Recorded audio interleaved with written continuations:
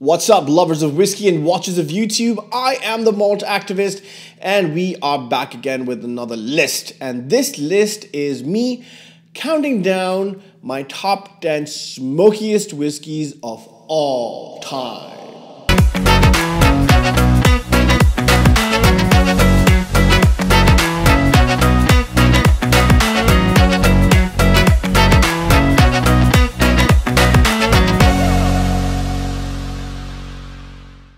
I realized very early on in my career as a whiskey drinker that smoke is where it's at. And then, I got introduced to Islay Whiskies, and then I fell in love, and I was like, this is it.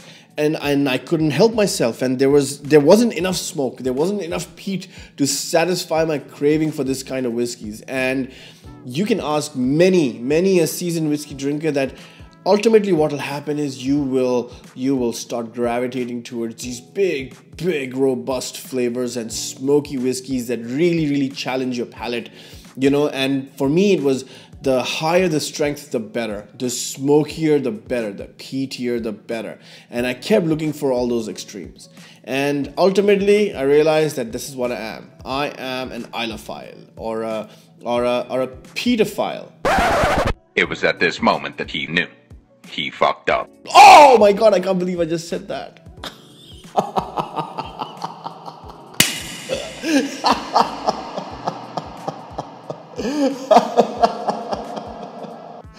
I didn't mean pedophile. I meant Pete-ophile. Oh. Wow. Oh my god. Okay, I have two options now. Either to cut this from the video or keep it. I haven't decided what I'm going to do. Wow, I can't believe I said that on camera. What an idiot. What an absolute idiot. Okay. This might be the best intro ever. Who knows? Okay. Damn. I don't know if I can keep a straight face after this. Getting back to all seriousness of whiskey drinking. Okay, that was hilarious. Can't believe I said that. Okay, so let's get serious. Enough.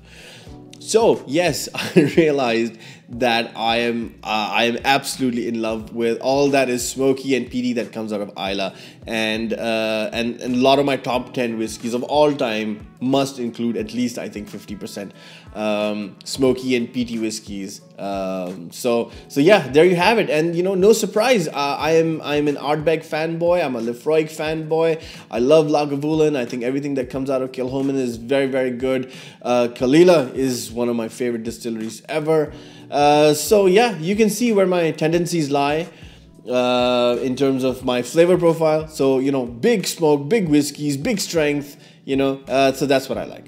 So in this video, what I'm going to do is I'm going to list my top 10 I think top 10 distilleries more than anything else, because individual expressions are very difficult to identify. Sometimes they're not available, sometimes they're discontinued, or whatever it is. So I'll try and give you like a few expressions from each distillery. Find whichever one you can, make up your own mind, and but more importantly, enjoy yourself and drink responsibly.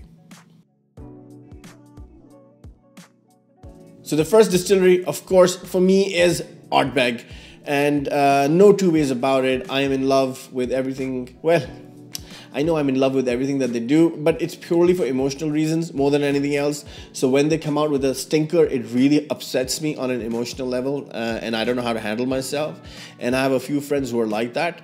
But, having said that, we love the people at the distillery. We go there every year during the festival and we meet them, and they're so amazing and so nice and so welcoming, so hospitable that, you can't help but fall in love with them, with the distillery, with the place, and ultimately with the spirit itself. However, the whiskeys that I'm going to show you are absolute top-notch. Let's start with the standard ARDBEG 10. This is a stunning, stellar whiskey. It comes in at about 50% ABV, if I'm not mistaken, 50 to 46%. I'm not sure 100%, but I think maybe 50%. And it is the part of the core range. It's available everywhere. It's quite cheap, and it is one of the most flavorful smoky whiskeys that you'll ever have, and that is a guarantee. You know, it has that nice citrus smoke and pineapple, which is the industry characteristic.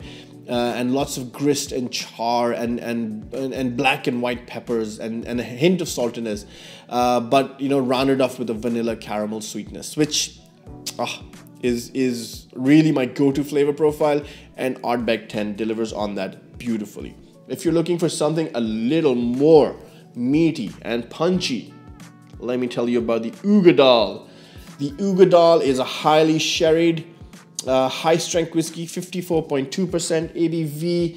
It's matured in I think very active sherry casks. They don't really mention which ones, but you know, active sherry casks, I'm gonna guess Oloroso, and that mixture of smoke, peat and sherry at such a high strength, very good. However, I will be honest and say newer releases of the Uigeadail aren't nearly as good as the earlier ones, and I think it was 2005 or 6 when they released the first one, and those are absolute stunners. I don't know why. I think maybe there were older whiskeys involved back in the day, but you know, Uigeadail still packs a punch, even though not as good as previous years. What else? Another thing from ARDBEG is the Alligator. Sadly not available anymore. However, this was the whiskey that kinda made me realize how, you know, how extreme you can take a whiskey, and this was the charring level on their first fill bourbon casks, which looked like the skin of an alligator. They had charred it so much, and that's what it was called, the Alligator, and that really brought out massive flavors from the cask into the liquid, and they released that. In my opinion, probably could be the best ARDBEG ever made. I'll stand by that comment for now. Yeah, I'll stand by that comment. Could be my favorite ARDBEG. Another one that you might want to get your hands on from ARDBEG is the Supernova. Of course, I am showing you the first ever Supernova that came out. This came out in 2009. This is called the Stellar release, and at that time was supposed to be the peatiest ARDBEG ever. Since then, they've come out with a 2010 and a 14 and a 15 and a 19. So there's 5 Supernovas so far. I think the later ones are far more easily available versus the older ones. Very different flavor profile, but damn fine in my opinion. Very smoky, very flavorful. So if you're looking for a smoky whiskey to start off your, I don't know, smoky whiskey career, then ARDBEG is definitely a must-have. Our second whiskey on the map, of course, the fantastic LAPHROAIG. And I have here with me this amazing cask strength 10-year-old. This, if you're quick enough, is the first ever cask strength LAPHROAIG released as part of the 10-year-old cask strength series, and this is released in February 2009. That's right, check it out. Isn't that amazing? And to me, best value for money whiskey out there.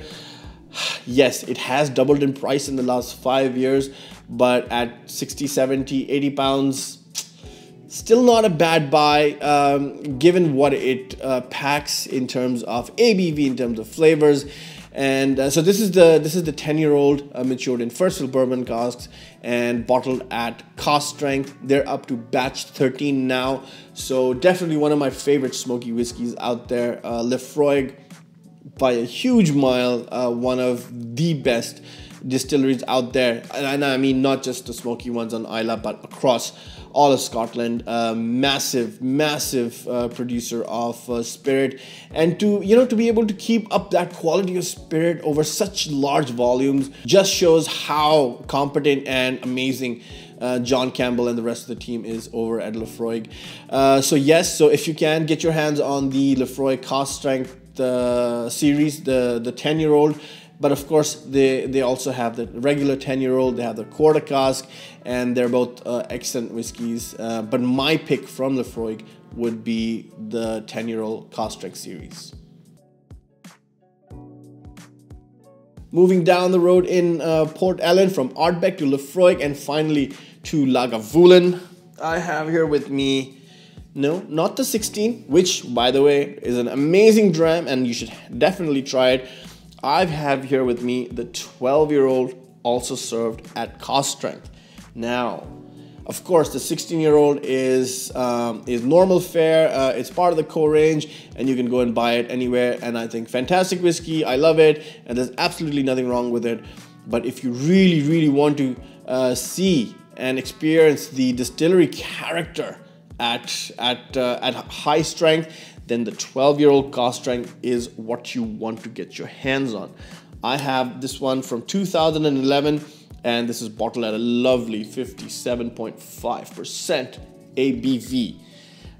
Super whiskey, really packs a punch. Again, you know, hard to find in my experience. But if you can get your hands on them, for sure, this is a good one to have if you want to experience something super smoky as well as extremely flavorful at that high strength. Like I said, the LAGAVULIN 16, quite easily available and a definite smoky whiskey to try if you've not tried one. Our next whiskey is a bit of an anomaly. It is from the Bruichladdich distillery. This is the PC series, or the Port Charlotte. I have here with me the 8-year-old, and oh, I have this really lovely PC11 as well. Sorry, PC8 and PC11. These whiskies are created at the Bruichladdich distillery under the Port Charlotte banner, and they're one of the super highly peated, super smoky whiskies to come out of Bruichladdich. Bruichladdich, as you know, does not peat their Bruichladdich range of whiskeys, so they're a peat-free zone as far as those whiskeys are concerned, as far as that spirit is concerned. But for Port Charlotte or the PC series, they really amped up the smoke and the peat, and they serve it at very high strengths. So if you can get your hands on that, oh, that is an experience to have. You know, lots of bacon and kipper and salted caramel, and at a high strength, full of smoke. The PC series is one of my favorite. I think the PC6 is probably my favorite of the series, even though it's super young. But if you can get your hands on any one of the PCs, for sure, do that. It is definitely a fantastic experience in trying a smoky whiskey. Speaking of absolute monsters, the OCTOMORE. This is the brainchild of Sir Jim McEwan, ex-master distiller of Bruichladdich, who said, I am going to create the greatest and the most peatiest and the most smokiest of all whiskeys of all time. And that he came up with the OCTOMORE. And for example, this particular one, it has a ppm level of 167. I don't know if you can see that. It's right there. Woo! There you go. A ppm level of 167. Just to give you an idea, a regular ARDBEG is smoked at 40 ppm. This is more than 4 times as smoky as a normal ARDBEG. So you can imagine what you can expect. However, I've tried this, and at cask strength, it is a symphony of sweet, beautiful flavors mixed with this smoky, salty character profile, which is an experience unlike any other. And Mr. Jim McEwan, he's hit it massively out of the park. If you can get your hands on an OCTOMORE, please do. You will not be disappointed. In fact, there's a cult behind this expression, and people go to great lengths to find and collect these different whiskeys. I've been lucky enough to have a few in my closet, and OCTOMORE is literally in one of my top 5 whiskeys of all time. Forget smoky. So yes, find it, buy it, drink it. One of my other favorite distilleries is KILCHOMAN, and from there I really recommend the KILCHOMAN Macherbe. This is a fantastic little dram, bottled at 46%, matured in first fill bourbon, and it has, I think, it is probably the quintessential distillery character, you know, and it reminds me of young ARDBEG, you know, young, very good ARDBEG, which I think is a compliment. Why not? KILCHOMAN, they've carved out a niche for themselves, and you know, they're going places, and it's going to be one of the biggest names in Scotch whiskey industry in the coming years, if it's not already. The brainchild of Anthony Wills. These guys, they produce some of the tastiest whiskeys out there. Very smoky, very flavorful. And if you go to Islay every year, you'll be able to buy their distillery exclusive for the Islay Festival, and it is normally a single cask that is bottled at cask strength. And there's something magical about KILCHOMAN cask strengths, which you should definitely get your hands on. But I think if you are just getting into whiskey and just getting to smoky whiskeys, then this lovely Macherbe is the way to go, in my opinion. There's also the LONGROW, which is slightly sherried, also extremely nice, very flavorful. Again, I think I'm saying flavorful all the time, a lot. So I'm not going to say that anymore. I'm going to say lip smacking. Yes, lip smacking whiskeys from KILCHOMAN, especially at cask strength. Those are lovely. If not, get your hands on the Macherbe. It's part of the core range and quite easily available. So definitely do that. All right, our next whiskey on the list is TALISKER. What I'm holding up is the 57 North, and which in my opinion is probably the best whiskey to come out of TALISKER. It's called 57 North because that's exactly where the distillery is. 57 North longitude, not latitude, latitude's like that. Yes, 57 North longitude. That's where the distillery is located on the Isle of Skye. And to commemorate that, they've released this lovely bottle, and it's bottled, as you can see, at 57%. Of course, otherwise that would be a marketing gimmick missed if they hadn't done that. Gimmicks aside, this is one of the most fantastic whiskeys to come out of TALISKER, and just generally overall, beautiful dram. I love it because, again, you know, it hits all the sweet spots for me. It's high strength, it's first fill bourbon. Even though it's a non-age statement, I get it. But, you know, super not flavorful. Lip smacking, extremely lip smacking whiskey, in my opinion. Of course, you have the standard TALISKER 10 as well that you can get your hands on, which also is one of the quintessential whiskeys to have in your bar. Whether you like smoky whiskeys or not. And believe me, that whiskey is so tasty that you will fall in love with it. And so if you want to amp up your feelings and your emotions from the 10-year-old, then you go up to this 57 North that I just shared with you, which is a super dram. So yes, please find it, buy it, and drink it.